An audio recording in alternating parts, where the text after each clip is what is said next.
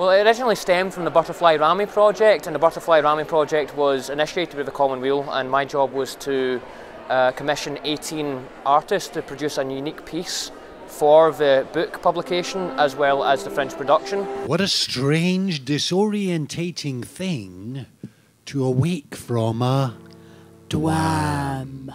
Each unique image was based on a Scots word, and the Scots word in turn was based on a topic in the referendum.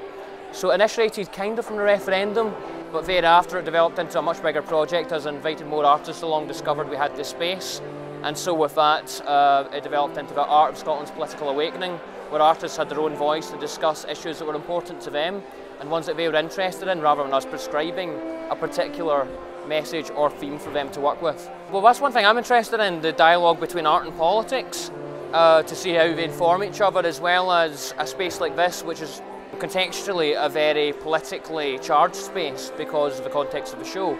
But the referendum was important because it was a large instigator. It gave people an energy, a passion. It allowed people to realise that they were capable of putting on a project like this myself. I started off initially in National Collective before developing my interest with the Common Wheel. Referendum was a large instigator and got a lot of artists involved in politics, which is an excellent thing to happen. We have June Carey over here. She's a member of the Royal Scottish Watercolour Society, and she has got quite a lot of heraldic images, beautiful images that she produced during the referendum, but didn't know were actually political until a little later. If you look at Lorna Miller's stuff over there, the work is very explicitly political.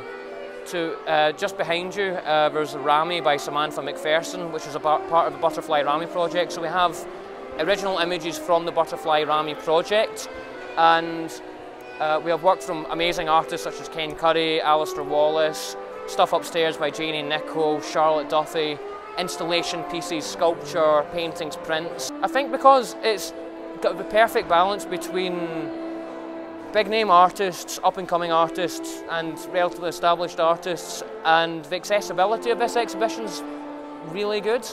We have artworks you can interact with, artworks that anyone can come up to and enjoy. The mixture of artwork and the mixed medium is what is really intriguing about this, and also the context itself provides a situation where you can read into the artwork in a really interesting way.